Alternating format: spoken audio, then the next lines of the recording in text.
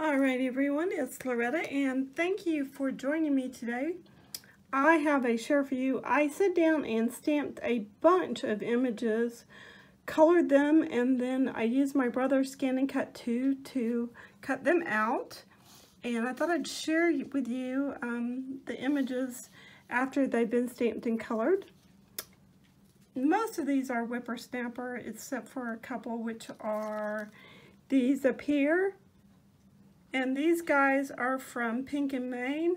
They're part of one of their Get Well Soon sets. And of course, everyone recognizes this little cutie. And she is a stamp from My Favorite Things. So let's just look at them real quick. These two little bunnies are going to become Easter pins. One is for me and one's for a friend. If I get a chance, I'm going to stamp a bunch of them and make pins for some of the other ladies at church for Sunday. But I gotta admit, I am super pleased with the way these came out.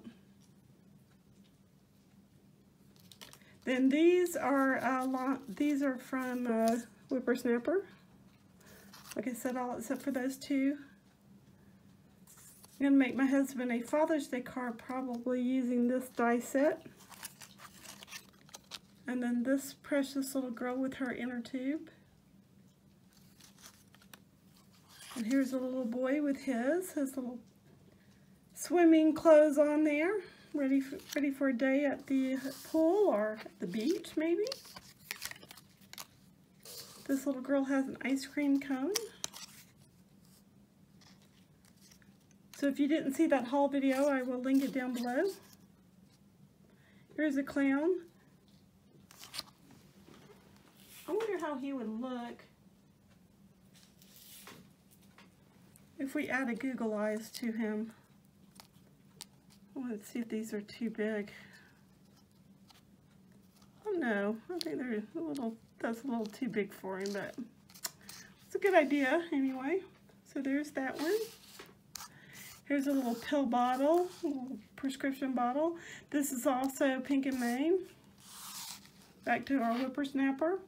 Her hair I did with E07 and E09. I really like the red. It came out very auburn. And here she is, ready for the beach with her little bucket and the little crab. And I may actually go back and add some glossy accents to these little dots on her float. Haven't made up my mind yet. So here's this sweet little one with her flower. And here's that Pure Innocence girl with her box of tissues. And then this sweet little one with her inner tube. Added some dot detail and a bandage and a pill. And there's a couple more of the bandages here. And one more of the little pill. These are all, those little pieces right there are from Pink and Maine. There's a little girl again, just a little bit different colors. And here's a soup and drink and crackers. This one is also from Pink and Maine, if I recall correctly. And then I stamped like 3 of the nurses, colored them a little tiny bit different from each other. Really like those. Then here's a little doctor boy, and I did stamp him a couple of times as well. I think there's 3 of him. Yeah, there's 3. And then here are some thermometers. By the way, these are really fun to do on shrink plastic and color them, and then shrink them down, and then they are fabulous for a shaker card. That's sure to make anyone feel better. And you're going to see in just a minute why I cut the clouds, but here's that pill bottle again, and some clouds. And here's why I cut that pill bottle. Excuse me, the clouds.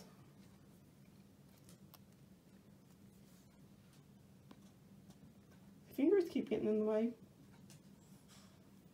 The die back here is from My Favorite Things, and this little cloud is just one from my collection. It's an unbranded die, and then the grass down here is from Lawn Fawn.